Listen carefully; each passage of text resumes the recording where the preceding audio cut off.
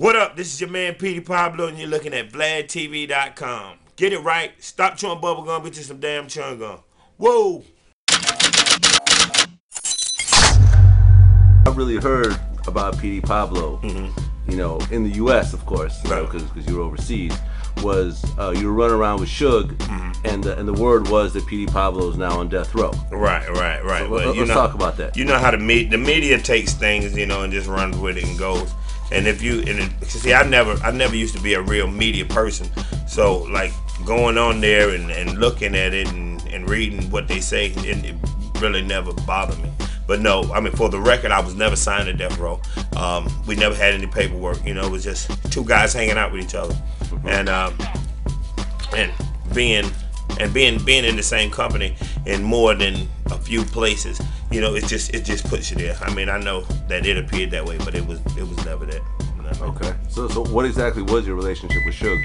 Oh, we was cool. We was real cool. Like, you know, again, like when I deal with people, I don't just deal with people on a business level, because I mean, business people, we do business together. But if we have a personal, that's why we were probably seen a lot together, because we had kind of a personal level. Like, I mean, I would go to his parents' house for holidays because my family was in Carolina, and at the time I was out there with, you know, no family and nothing like that. And so I would spend the holidays at his mom and his dad's house, and you know, so it was, and hang out with his kids and all that other stuff. So it was more of a personal, you know what I mean, trying to get to know him as a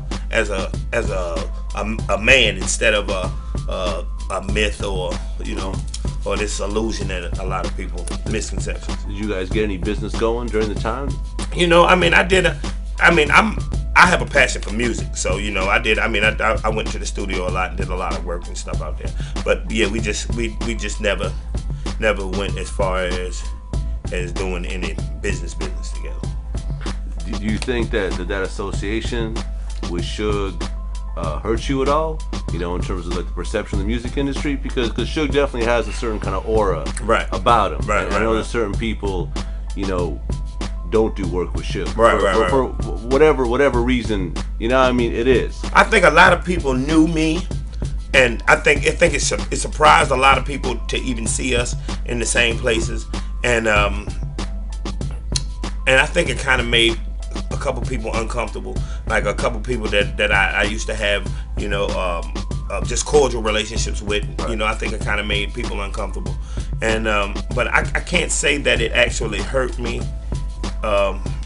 because anything that is going to happen will happen, and anything that isn't shall never come to pass. You know, I'm a very spiritual individual, so I mean, I don't think that whatever's written in the book of life for you, that's what it is. So I mean, I really can't say that it hurt or helped. You know what I mean? But I just keep on doing what I do.